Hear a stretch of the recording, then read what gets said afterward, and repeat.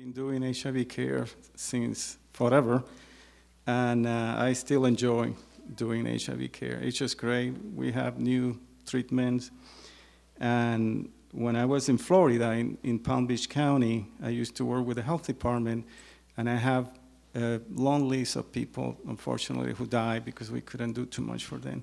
And anyway, so those are sad memories. I wish they were now here because nobody died in this country with HIV as long as they are on treatment. Because we keep having more HIV infections. There is going to be a slide about that, especially Utah. So eventually somebody figured out that if we do some sort of pharmacological intervention, people might not get HIV when they are in a high-risk situation. And that's what I'm going to be talking about. We know, many of you know that using condoms prevent STD. HIV is an STD or STI, but the pharmacological intervention is much better than just condoms. So let's just start with that. And I hope that when at the end of this talk, that you feel confident about prescribing Truvada or Descovy for HIV prevention, because it's not really complicated, it's easy. Is much more easier than HIV therapy. So let's see, I am supposed to show this.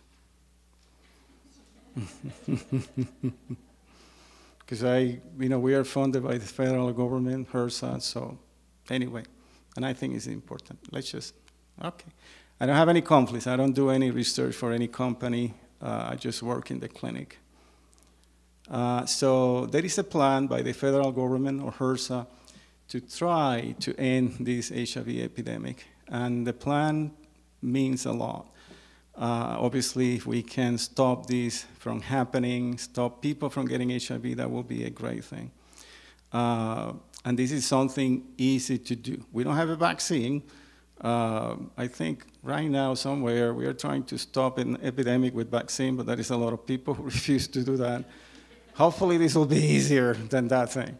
So we had about 75% reduction in new HIV infection in the next 5 years. This was said in 2020.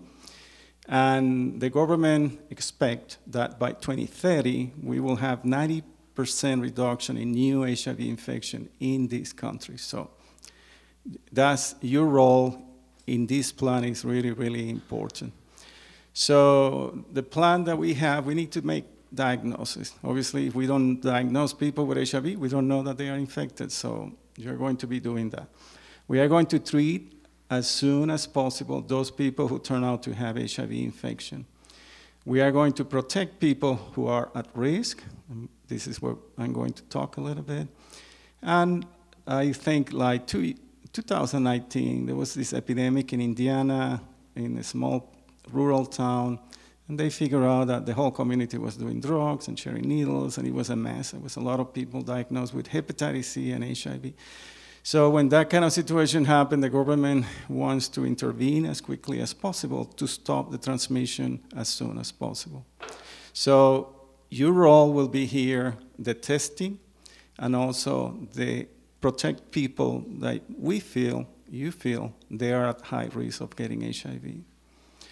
So the goals, the objectives of this talk is identifying this patient at high risk of getting HIV and when to recommend PrEP, that is a pre-exposure prophylaxis. How to properly prescribe and monitor this medication following the DHHS guidelines. I'm going to talk a little bit about Descovy. That is another medications that we had that have been approved. Identify patients that might be candidate for PrEP, for candidate for HIV post-exposure prophylaxis, usually after sexual exposure, and review how PrEP might be implemented in your practice. This is our numbers, ours, Utah, in 2019. Those are the most recent one that we had available, and this is through the state health department. So in 2019, we had 134 new HIV diagnoses. We do have more people, like in our clinic, we have people moving from other states to Utah. They are considered new, but these are new HIV diagnoses, okay? Also, I'm not going to talk about everything in the slide, but also you see that there is a high number of people that have been diagnosed with syphilis, chlamydia, and gonorrhea, and that, all those things, they just come together.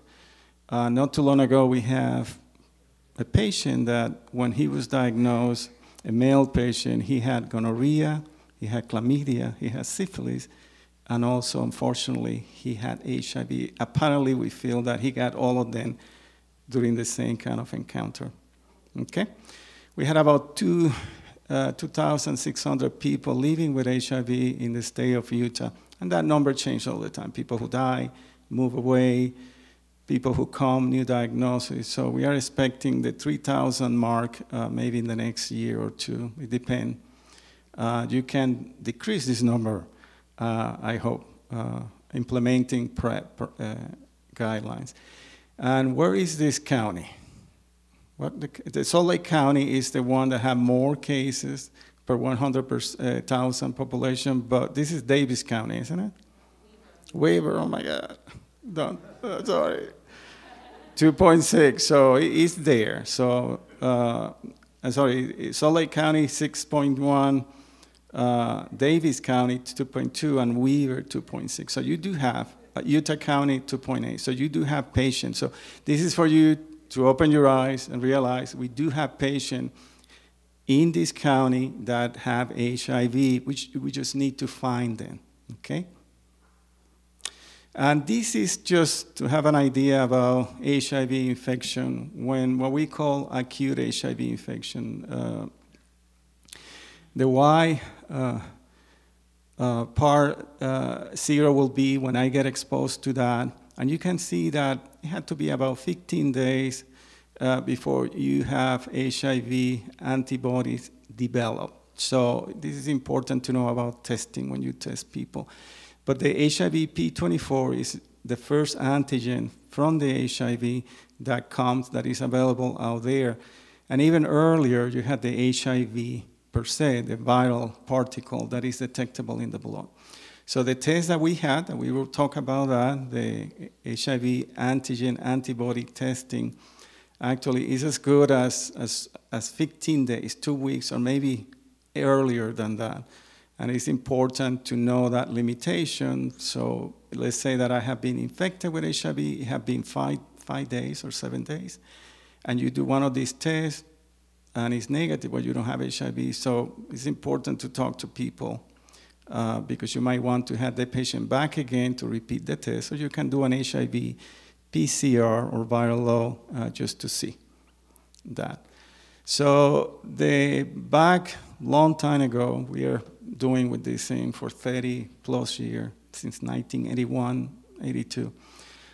We have different tests, the Western blot, but again, we had now this HIV antigen antibody test that is the best one that we have to detect HIV. But again, there is this at the left, eclipse period from 0 to 10 is when the test is not going to detect HIV, is the person is infected.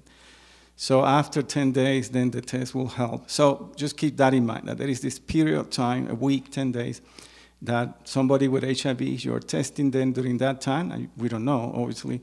So you might miss that. So then that's the important thing about talking to patients, asking them high-risk behavior, symptoms of acute HIV. So it's important to do that. Okay, if you have any question, please let me know. Okay, this is just pictures of people who with acute HIV, and this is a rash that usually happen in the trunk, arms, face. Usually it's not all disseminated. In this case, he had the rash in the abdomen. It looks like a maculopapular rash, erythematous rash. The thing is that this can be what? Syphilis. It can be secondary syphilis, isn't it? Remember, anytime you see a patient that is sexually active, even if they are not, you need to think. And you see this kind of rash, and obviously lesion in the palms or the soles, always think, this is syphilis. Oh no, this is psoriasis, this is a drug reaction, it could be. But you're going to be doing an RPR. Just don't miss that opportunity, and also an HIV testing. So these are the symptoms, the most common symptoms when people had acute HIV infection. It happened in about 80% of the patients, so that is about 20% they don't have any symptoms. Fevers, fatigue, myalgia, skin rash, as we mentioned, headaches, pharyngitis, and lymphadenopathy can be in the neck, in the groin area. So it's important not to forget that. And this looks like acute toxoplasmosis can be like this, EBV or mononucleosis, syphilis, sometimes maybe hepatitis, like hepatitis B can cause these symptoms. So there is a lot of diseases that looks the same way, group A strep. So don't miss the opportunity when we are talking or dealing with a young person. We all four also had sex, so if I show up like that, you're going to say, Rosado, we're going to do an HIV undo. So all people also had sex. But younger people have more sex, and don't forget, if you encounter somebody in the emergency room in your clinic with these symptoms, talk about that person. When was the last time you had sex, and that kind of thing. And we will talk more about that. This is a test, the HIV-1 and 2, antigen and antibody. So this is a great test. If the test is done and is negative, that means there is no HIV, or remember, you are in that eclipse time or period from 0 to 10. And depending on the interview that you have with the patient, you're going to decide, hey, Rosado, you might need to come back in three weeks or 2 weeks. Also during that time, you might want to test me for STIs. So you had different possibilities. If the screening test is positive, they are going to make a differentiation between HIV-1 and HIV-2. As you know, HIV-1 by far is the most common HIV strain in the whole world. HIV-2 is not that common especially in this country, but it's common in Western Africa. And we have in the clinic 1 or 2 people who are HIV-2, and it happened to be that they are actually from Western Africa.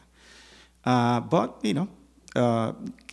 the reason the government doesn't want to miss anything here. So we are having 2. So screening positive, we are going to make a difference between HIV-1 and HIV-2. So you might get HIV-1 positive, HIV-2 negative. You can get the other way, HIV-2 positive, the other one negative. You can get both. Just recently I got a patient. Actually, this person came from another state, and he didn't want to be treated because he felt well, and that was about 10 years ago. And when I repeat testing, happened that he had the 2 viruses. It's important there is some medication for HIV-1. They do not work well for HIV-2. That's the only thing about that. And also HIV-2 is a more indolent disease. HIV-1, after 7 years, the natural history, not treatment, eventually people start having symptoms. If you don't do anything, they will be dead between 10, 15 years. Most of the people, some people go faster, some people actually can live for a long, long time without any symptoms. So when you had a screening that is positive, but HIV-1 and 2 are negative or indeterminate, then that's when you have problems. Or when they both are, screening positive, but 1 and 2 is negative or indeterminate, what you're going to do. Is that means this person had HIV infection, maybe he or she eclipse period, 0 to 10, and that's the reason it's like that. Or is in the seroconversion phase, so that's what is indeterminate. So the test is going to do a PCR, an HIV PCR. So we are going to be on nucleic acid amplification testing. So we are going to check for the virus, not the antibody response, but the virus. So if the nucleic acid is positive, this person most likely is having acute HIV infection. But if it's negative, so definitely there is no HIV here in the bloodstream. If you are dealing with a patient, if you ask me the question and I said, well, in the last month, I have like 4 or 5 different sexual partners, and I have multiple sexual encounters, I might say, okay, so Rosado, you need to come back here in 4 weeks. Let's just be sure. Let's just test that you are okay. And also at the same time, you're going to be doing counseling. Hey, Rosado, are you wearing condoms every time you had sex? No. Okay, so let's just talk about that. And you're going to be testing me for gonorrhea, chlamydia, syphilis, and counseling and all that. and hopefully I will listen to you. We have people who don't, just keep coming back with STIs. So prevention, so before, for us as a medical provider, we want to see everybody healthy. And also, we want to prevent people from getting diseases. So Rosado, you need to lose weight. Stop smoking. When you're drunk, don't drive. Don't hit your wife or your partner. There is so many, don't eat so many fatty food, whatever. Decrease caloric intake. So we had now PrEP. We had some intervention, an intervention that Rosado, you're having too many sexual encounters. I'm just joking. You're not going to say that to Rosado. Just to make this a little more easy for you.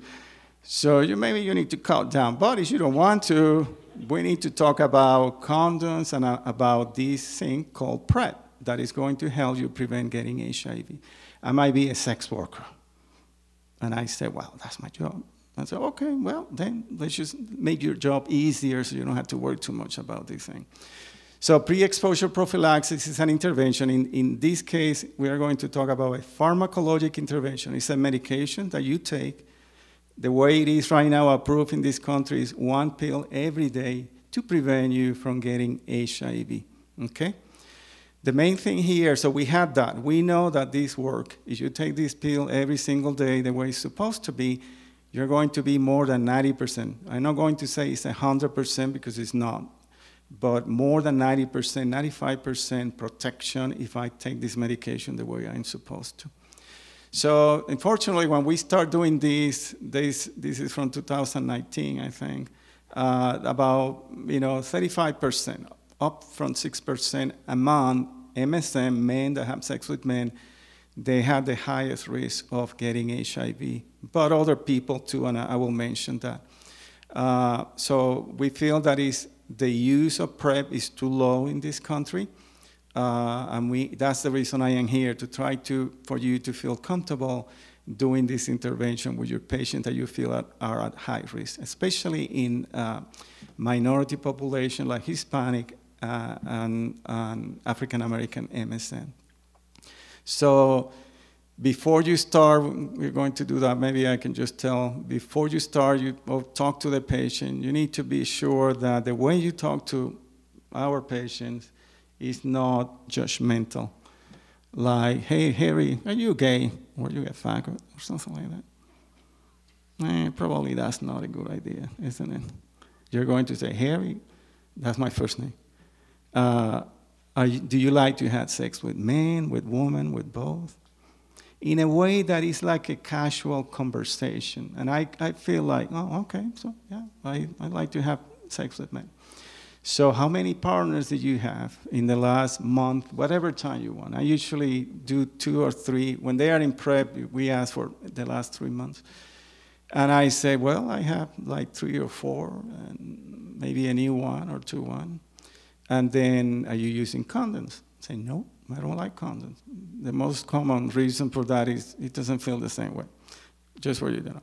So, okay, and do you think about doing something? What about the possibility that you might get HIV because you're not using condoms? And also I say, well, I prefer to be the bottom. You know what I mean, the top and the bottom. Top is insertive, bottom is resective. So, and talking about anal sex. And I say, no, I am bottom. So, and my partner doesn't use condoms, so that's a very high risk for me for getting HIV. So I am the perfect candidate to get PrEP, but the conversation is going to be as pleasant as possible. I have a patient that one time told me that he's in PrEP, that in the last 3 months he has 30 different partners. So I was inside like, okay. And then I was like, okay, so let's just keep moving. And so I don't know if he was trying to kind of shock me or something like that, but I said, no, don't say anything. Just keep moving on. Anything. So I don't know. He followed with another doctor. Not because I told him I'm not taking care of you, but he changed, his insurance changed. So again, we don't have enough healthcare providers like yourself. We like to recruit some people here. I have a list, a little thing you're going to sign. Just kidding. So yeah, I'm going to do PrEP, Dr. Rosado. Remember, one in three primary care doctors and nurses, nurse practitioners, nurses, they haven't heard about PrEP. So in this country, that's a shame, I think. I mean, if I'm living in Latin America, I am from Puerto Rico, I can see that, but not in this country. We are inundated with Facebook, Twitter, TV. Sometimes we hear bad news all the time and not important news like this one. So remember that condom use prevent about 80%, not only HIV, but STIs, gonorrhea, chlamydia, syphilis. This is not related to this talk. Remember, I can get syphilis with oral sex. So oral sex doesn't mean, oh, well, you're safe. People can get syphilis, so please try to test people who had oral sex for syphilis too. I can get gonorrhea in my throat and chlamydia. With PrEP, about HIV prevention, about 92%, again, 80% with condoms. Remember that resective anal sex is the highest risk of getting HIV and any other STIs, gonorrhea, chlamydia. Resective vaginal sex is followed by that, but you can see now we are in the less than 1% chances.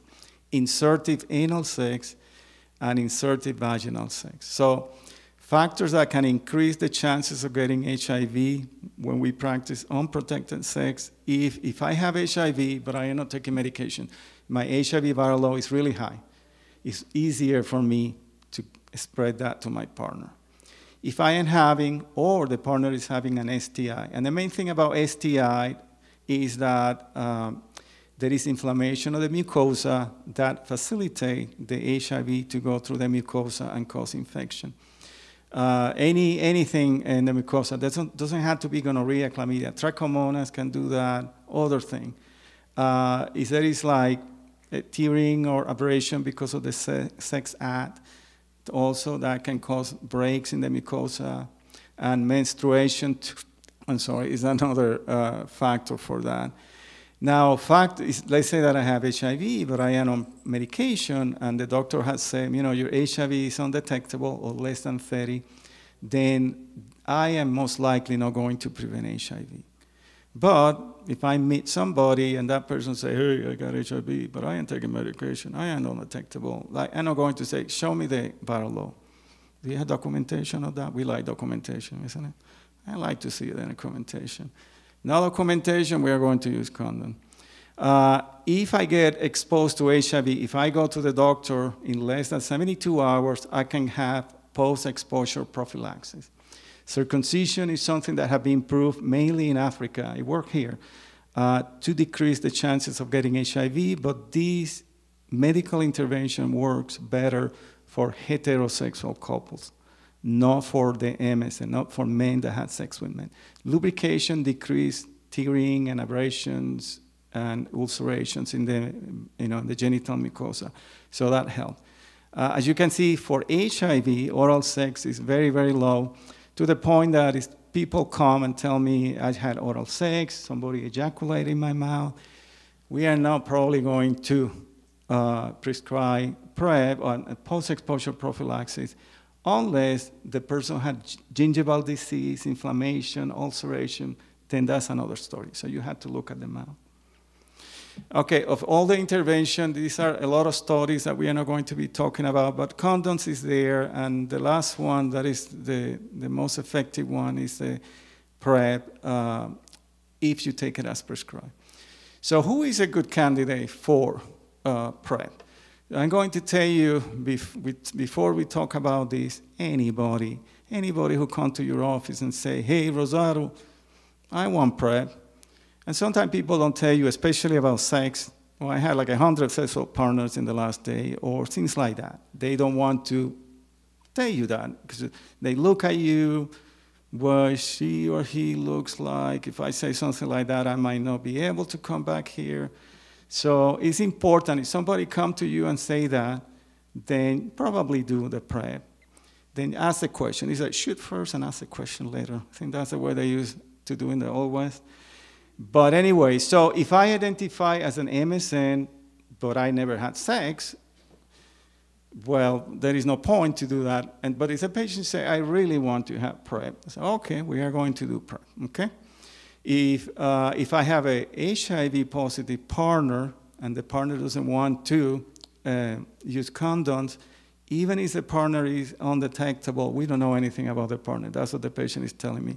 I will most likely recommend that. If I ask to the person, hey, let's say in the last 3 months or 6 months, have you ever been diagnosed with syphilis, gonorrhea? Oh, yeah. That's another clue that this person needs PrEP. Every time you had sex, do you use condoms or not? Nah, I don't. So, okay, so just keep that, putting a little points in that. And if I am a commercial sex worker, so definitely. So that's the thing that you had to ask. But this is not the only thing that you need to take in consideration. Again, if I come to you, I am an MSN, and I said, you know, I really like PrEP. I want to. I have friends doing that. I am going to be more like, okay, so maybe there is something here. Try not to get information, or if the patient might not want to share some information, that's fine. And we are going to do that, okay?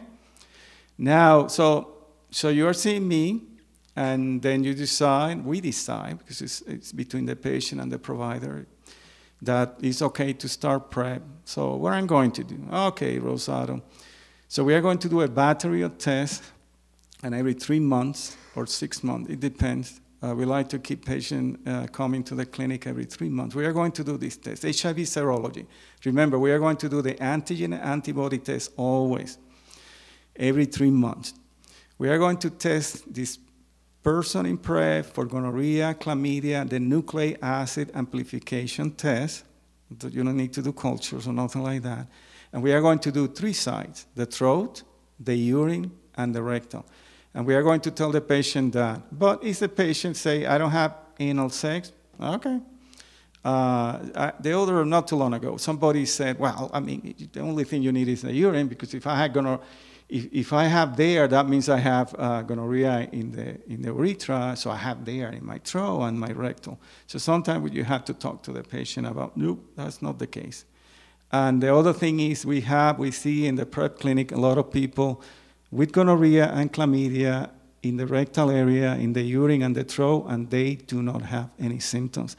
They are asymptomatic. The problem with that is that asymptomatic disease, I can pass that to somebody else even if I don't have any symptoms. So we need to do that, okay? It's really, really important. The RPR, to rule out syphilis. I have a talk for syphilis. I wish we can talk about that. Because it's just a fascinating disease. Remember, it's RPR. If somebody has syphilis in the past, remember that the specific syphilis test doesn't need to be repeated. Just the RPR or BDRL. I think most of you do RPRs, isn't it? No BDRL. So that's the one that you need for people that had a history of. If I never had a history of syphilis, the RPR is positive. There is an order, RPR reflex 2. So you can order that one. But again, if I had syphilis, my specific syphilis test would always be positive until I die.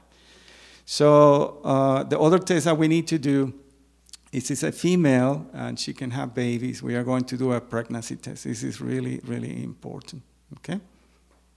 So we are doing also hepatitis B serology. We are going to do the antibody and the antigen and the core antibody. Really important. There is a panel that sometimes people do in the emergency room called the acute hepatitis serology. That's not the one that you want. You want to know if the person had acute hepatitis C or positive IgG, if the person is immune, or had antibody positive, and I think it's more than 10, at least in the test that we do. I think depending on the test, it might be another range. And the core antibody. So sometimes you can have a core antibody positive, but the surface antibody is negative. What to do with that? If you had an antigen positive, by definition, the person had chronic hepatitis B. And why that is important to do? Well, Truvada or Descovy, the 2 medications that we have right now to treat, to prevent HIV, also treat hepatitis B. So you need to keep that, in your mind when you do that. If the person is hepatitis B surface antibody positive, immune, fine, you don't need to do that anymore. If the person doesn't have chronic hepatitis B but is not immune, you are going to do the hepatitis B vaccine. And are you aware of the Heplizab? Heplizab. That's a new hepatitis B vaccine. We just need 2 shots instead of the old one that you need 3 shots. The Heplizab 2, one is a month or 2 months for the second? 1 month. So, and then you can actually, if you do it now, you're going to see the person in 3 months. You can do it in 3 months. But it's more effective, and it's only 2 shots, and the completion rate is much better than the people who had to take the old one. So don't use the old one anymore. The hepatitis C testing is important. There is more evidence that usually hepatitis C, are you a drug user? But actually in the MSM population, there is more and more evidence that people can get hepatitis C through sexual encounter, usually anal sex. So it's important to do that at least once a year, the hepatitis C, okay? And obviously they turn out to be positive. We are going to do the screening. If the screening is positive, we are going to do a hepatitis C PCR just to be sure. Remember, just a little tip. I had hepatitis C. You treat me. I am cured. The hepatitis C serology or screening test would always be positive after treatment. The only way for you to figure out if I have it again is to do the PCR. Because I have new infection, the PCR is going to be high. Okay, so we had the tenofovir DF TAF and the entricitabine that are in Truvada also work for hepatitis B, so you had to be aware of that fact. So let's say that I had hepatitis B, you diagnose me and say, oh, Harry, don't worry, we are going to do Truvada, I will take care of that.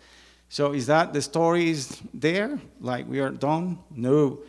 So you had to tell me, Harry, because you had hepatitis B, Truvada or Descovy is going to help you with that. You might want to refer me to the gastroenterology, or if you want to follow my hepatitis B, you're going to tell me, hey, you just cannot stop Truvada whenever you want. The thing is, I am hepatitis B, Truvada or Descovy, I am suppressed, I stop all of a sudden, I'm going to have a flare-up. And sometimes people can end in the hospital with acute hepatitis B, acute inflammation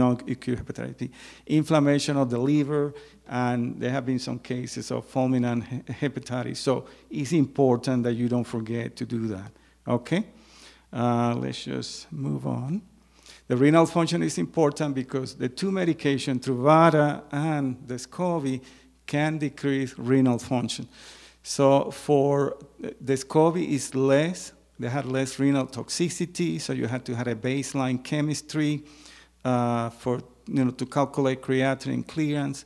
So if you're going to do Truvada, Truvada is generic now, so it's very inexpensive compared to Descovy. If you're going to do Truvada, just be sure that the estimated creatinine clearance had to be more than 60. If it's less than 60, do not use Truvada, it's going to make it worse. Now, if you had a person that is diabetic, hypertensive, already have mild underlying kidney disease, probably do not start Truvada, just go to Descovy. So for Descovy, so is this less than 60 but higher than 30, Descovy is the other option in that case. You can use that Cockcroft-Gault creatinine clearance calculation. Is more specific, not specific but sensitive for renal dysfunction than just the usual calculated creatinine clearance that you get in your blood test. So remember, every 3 months we are going to do HIV testing. It's really important. You're going to ask the patient, okay, Harry, how many times did you forget to take your Truvada? Well, I just take it when I have sex. That's not good. So obviously that means that I am not fully protected if I do that kind of thing, okay? And also you're going to ask me any fever, any chills, any muscle aches, joint aches, skin rash, ulcers in your mouth, headaches, because those are symptoms that can be associated with acute hepatitis, acute HIV infection. Remember, for females that can become pregnant, a pregnancy test, do prescription only for 3 months. Don't do more than that. The thing is that if you do more than 3 months, they might disappear. You don't know. They might be taking Truvada well. They might be developing chronic acute kidney damage, and they don't feel anything. So you need to, check that with blood tests. So only 3 months, and if they call and they want refilled, you're going to say, well, you need to come. We need to do an HIV testing and all that before I can prescribe you more. You talk to them about possible side effects, and adherence is really important, as I said. And also keep talking if the person refuses to use condom. Every time they come and say, what about condoms? Say no, just document that the patient refused that, but that means that you talk to them about condoms, okay? If they have in the clinic, we follow the PrEP clinic that we have, we only deal with PrEP. If they had a hypertension, other stuff, we tell them you need to go to your primary care provider. If you are a primary care provider, you can obviously you are already taking care of all that, so it shouldn't be a problem. So, let's see. Nausea, flatulence, and headaches are the most common side effects of this Truvada medication, clinical side effects, I should say. But there is also bone and renal toxicity, especially Truvada. Truvada is more associated with osteopenia, osteoporosis, than Descovy. Okay, so that's the reason to have a baseline creatinine clearance. Is a person that already had renal problem and say, well, maybe I shouldn't use Truvada. But, just for you to know. Now, the whole thing about bone toxicity because we can use Truvada and Descovy to treat HIV, those either and something else. But in the HIV population, some people figure out that bone density or osteopenia happen in the first year, kind of drop, but then after a year, it gets stable and you don't have more drop. Some people might say it might be more particularly important in older people like me and all four that maybe I have weak bones already. So you need to talk to me about that. There is no indication right now to do a DEXA scan at baseline. Unless the person is 50, older, chronic smoker, diabetic, and they have the risk factor for osteoporosis, you might want to do that anyway. So that might be a good thing to have. So it's important. And the kidney, that's the reason you need to do this test every 3 months, just to be sure. As you see that things are not going well, so it might be a good idea just to switch if the person is taking Truvada to Descovy and calculate the creatinine clearance. There have been some cases of people taking Truvada that came down with HIV infection. They are very uncommon. As far as we know, it's very effective preventing HIV. It's the best thing that we have right now to prevent HIV. There is nothing else. But something will come soon. So remember, if you are treating a patient and happen that the patient are taking other medication that can cause kidney dysfunction, be aware of that because that might be a problem. Lepipasvir and sofosbuvir, can't say that. So hepatitis C treatment, drugs, if the person is taking a lot of non-steroidal anti-inflammatory, then you have to be careful. You have to tell the patient, advise the patient about that. And remember, creatine supplement. A lot of people do creatine supplement to develop muscles like me. So it looks really good. And that actually, if you mix that with Truvada or Descovy, that will cause more problems with the kidney. So always ask that question. The question about, are you taking any supplement? Are you taking any herbal thing? Oh yeah, I'm taking this from the internet and something that came from a region that nobody knows in Africa. It's great. So those unregulated things, they can have toxins, lead, mercury, and people don't know about that. Nobody check those things. So usually we tell the patient, not usually, all the time, stop taking that thing. It's just going to cause problem with your liver or your kidney. And tricitabine, that is the other component of Truvada and Descovy, it really doesn't have too much side effects or problems. So anyway. So remember the Truvada, about 90% effective. When you take it all the time, failures when you are, adherence to therapy can happen, but they are very, very rare. Side effects are mild. When we're talking about flatulence, we tell the patient, you might have flatulence more than the usual thing. So, but, I better have flatulence than HIV. Screen for HIV before you start. And let's say that I call you and say, hey, I want PrEP, and then I am seeing you in your clinic, and I say, well, I have an HIV test 2 weeks ago. It was negative. Do an HIV test. We usually don't start PrEP right away, although there is some places in the country doing that. I mean, if you can do a rapid HIV testing, it's available. We don't have that in the clinic, and it's negative, okay? But usually we see the patient, we do the test in the clinic, and usually our HIV test come back the next day. Negative, we call the patient, okay, we are going to call the pharmacy right now with the Truvada. That is not a big deal. And meanwhile, use condom. But 1 or 2 days is not a big deal to wait to start getting Truvada, okay? So people who continue to have high-risk behavior for STI, and there was a study before, when PrEP was approved, there was this big thing that, oh, well, PrEP, because people are going to take PrEP, they are going to be more conscious about this. They might use more condom, and turn out the other way. We are seeing more gonorrhea, more chlamydia, and more syphilis in these people who are taking PrEP. That's the way it is. So those testing every 3 months are really, really important. And I said earlier, asymptomatic disease for chlamydia and gonorrhea are frequent. Oh, I feel good. We are going to do the test anyway. Because if I had that and I don't have any symptoms and I keep practicing unsafe sexual encounter, I'm going to spread that to my partner. Let's see. This is, let's just keep this one. This is PrEP failures I mentioned to you.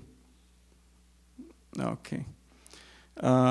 So again, adherence, efficacy by blood tests. And many of these studies, some studies shows PrEP is great, Truvada is great, and others didn't show so much.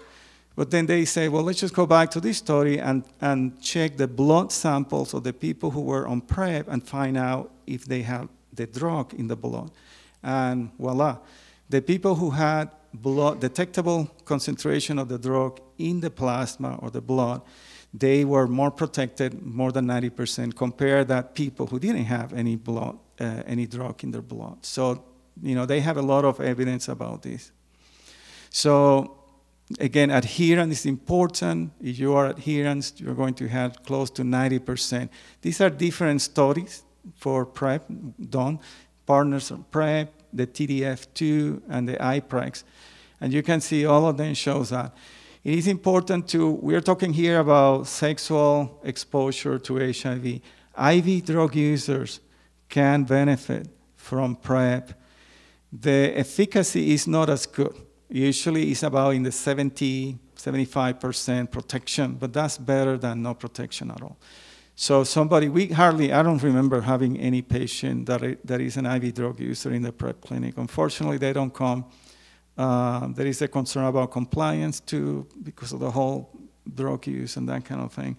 But also health. There was a study a long time ago done in the Far East, I think in Thailand, that shows protection too for IV drug users. Just keep this one. There is the failures that I'm talking about. You can look at these slides. Okay. So again, when taken all the time, PrEP is more than 90% effective. So remember, and this is important to know. So, okay, here we are going to start PrEP. Your HIV is negative. Here, go to the pharmacy, take it. So, and I have people asking me, so when can I start having unprotected sex again? I said, never, but you need to use condom. But the thing is so for males, especially MSN that had anal sex, it takes 7 days to have protective levels in the rectal mucosa. So it's important to do that. After 7 days, you will be protected, but keep using condoms. For females in the vagina mucosa, up to 21 days, so 3 weeks, 21 days. So you need to tell them that. It's important that they know that. Protection in females in 21 days, in males that had anal sex a week or 7 days, okay? If people have problem with that, they say, oh, I need to have sex with that. So, okay, use condoms. You know, we don't have to have sex every day. So just for you to know. So remember, if you're going to stop PrEP, I come to you, I say, hey, I have a partner, it's stable, I trust this person isn't going to be around having sex with other people without me knowing. And so we are going to continue the PrEP, and then you're going to do it 28, you're going to say, okay, Harry, the last time you had sex, yesterday. Okay, let's just keep doing this for the next 28 days and try not to have any sex. And then we stop, and that's it. But don't stop right away and that visit, unless in that visit I say, when was the last time you had sex, Harry? Oh, 2 months ago. Okay, so we can stop today. Just in case there have been a recent exposure, so I will have protection before I stop that, okay? We have people that stop PrEP, and the next thing they're calling, oh, I have an exposure. So we need to do post-exposure prophylaxis and talk to them to see if we can then transition from that to PrEP again, okay? And we have people, that's the funny thing, that after all talking to them and seeing them for a long time, they are in PrEP, they have a high risk encounter, and they call me because they want medication to prevent HIV, but they are taking Truvada. I said, well, okay, I guess maybe they didn't understand me. So remember about adverse events, barriers to adherence, to find out why I am not being adherent, why I'm missing doses, how can I help you, Harry, so you don't forget. Maybe I can give you a pill box.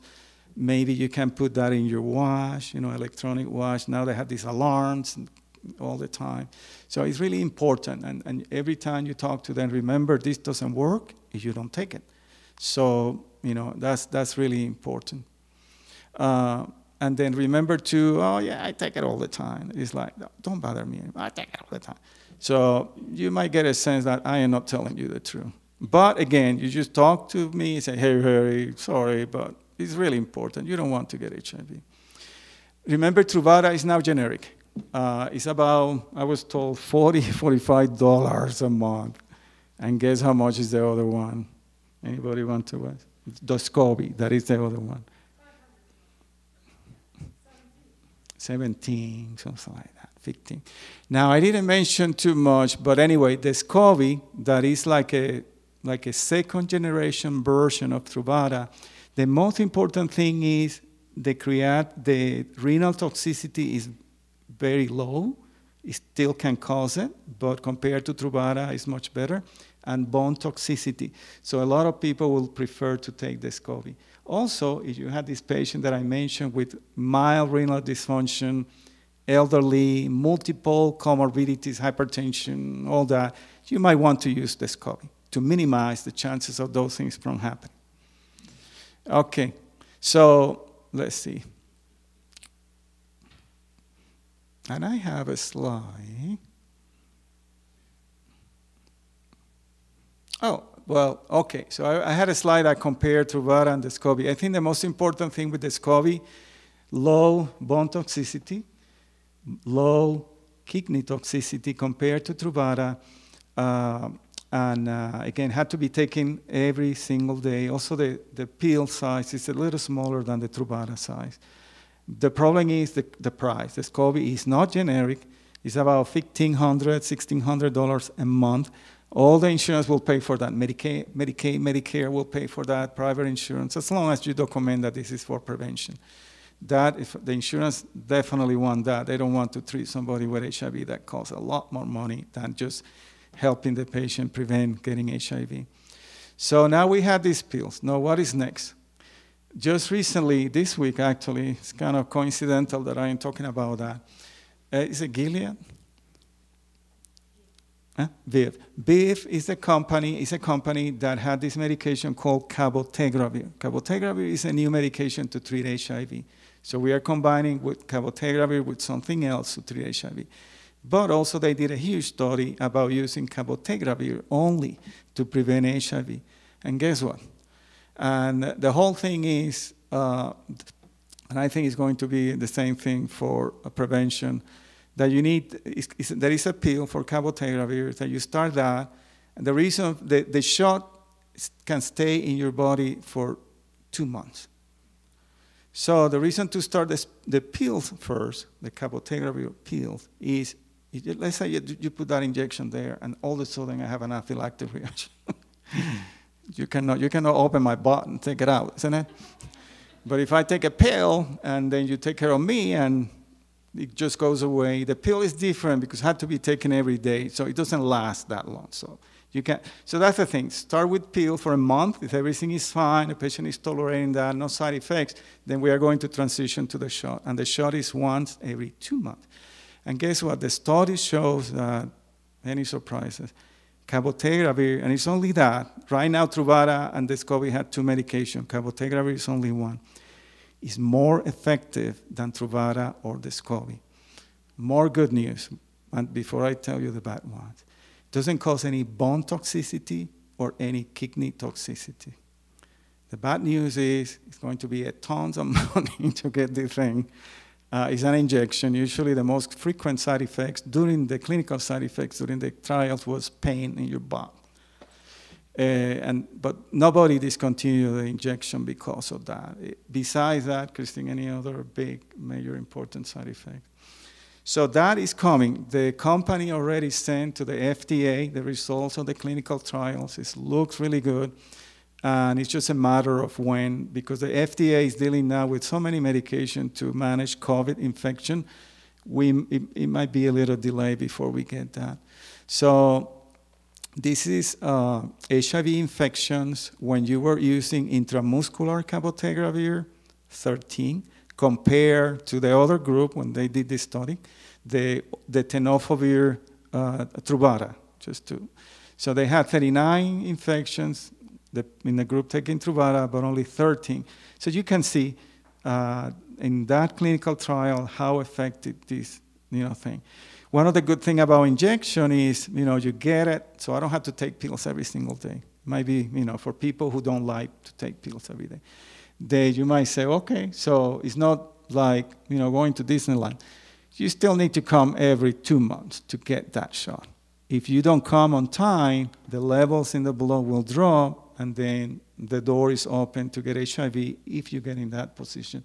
So be ready to, in your clinic, if you want to start doing this, and the shot should be given in the clinic. There is a certain way that you have to put that shot. It's not that a regular bicillin shot, or, it had to be done like in the lateral hip area. It's just a complicated thing. So it cannot be given, it should not be given in the pharmacy, but just in your clinic, and you should have somebody that can master the technique to do that. But it's great. And also so you had to have some sort of memory thing. Hey, Harry, hey, Dr. Robinson, Harry is supposed to come next week. So somebody can call me and say, Harry, just get your butt here, so you're going to get another shot. In the HIV, for the HIV, you can do it a week before or a week after that day that you're supposed to get the shot. So you had that window of opportunity to get me back. It's really important. So anyway, for HIV it's more important because if I am HIV and I'm getting this with the other medication, if I develop subtherapeutic levels, and then the HIV can become resistant to cabotegravir, and then I have to go back to the pills. Okay? So anyway, this is in cisgender woman, the same thing. Cabotegravir, only 4 develop acute HIV compared to 34 in the Truvada group. So this is MSM and transgender woman. So men, transitioning to be female, the same thing. Look at that. This is HIV incident rate per 100 person a year. It's just everywhere you look at this data is really, really good. Cabotegravir compared to Truvada. Okay. So for you to know, if you had any patient that do not have any insurance, but you feel the person will benefit from getting PrEP, we do have a free PrEP clinic at the university hospital. It's free. The only thing, obviously, they had to prove that they don't have any way to pay for that. The visit is free, the medication is free, testing, everything is free. And we have quite a number of people already, taking advantage of that. So somebody that you see that you feel, you should get PrEP, but they don't have any insurance or any way to pay for that, just refer them to our clinic. And I think there is a Gilead talking about Truvada and Descovy. So now Truvada is generic. It's only $45 a month. But Descovy, you need to use Descovy. I think Gilead has like a help people pay for the medication. There is a process. You need to apply. Somebody had to send the application. They had to prove that they cannot pay for that. And sometimes you can get it for free if the patient qualifies. So there is that. And also there is the free PrEP clinic that we have, and we take any people, so as long as they live in Utah. So you can send it our way, and there is some information there. So remember, that's it. But for post-exposure, I still have time, or I am? How much? 4 minutes. Remember post-exposure, I didn't put any slide here. So I got exposed to HIV, I think. So I'm going to see you, you're going to tell me what you think that, and I said, well, I had sex with this guy. Condoms were not used. I was the bottom, he was the top. I don't have any idea who is this guy. And I just met him in the internet. Believe it or not, that's a really, you see that in the news. It's true. When I talk to people, they say that, and so you went to see somebody that you really don't know.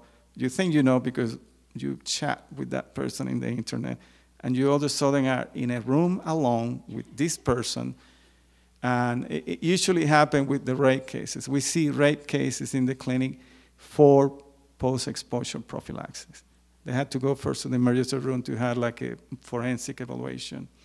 It's just sad to see that kind of thing happen.